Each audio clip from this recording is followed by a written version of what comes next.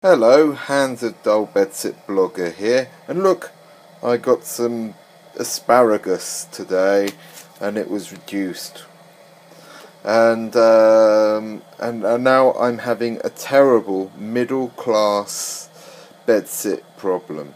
I have my asparagus. I've cut the woody end bits off, and now look, oh, they're still too big. I don't want to cut any more off. And I don't want them to bend when they go in there. So I think the water's just boiling now. So that's all right. And yeah, hopefully that will be okay. So I'm very sorry. I might have bendy asparagus for tea.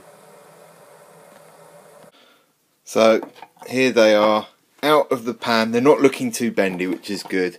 So I'm gonna put a nice big knob of it's not butter, I'm afraid.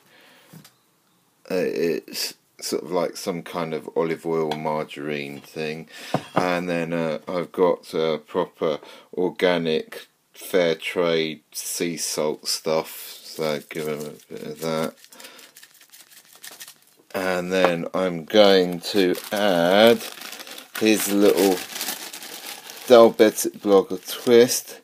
Instead of black pepper, I have some Szechuan flower pepper, which I'm just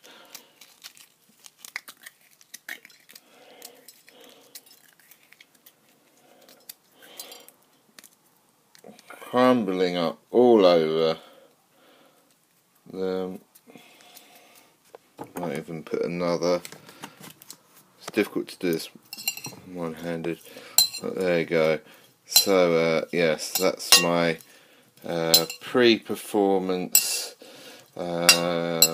middle class bedsit life problems snackette being done there. So yum yum yum yum yum yum yum.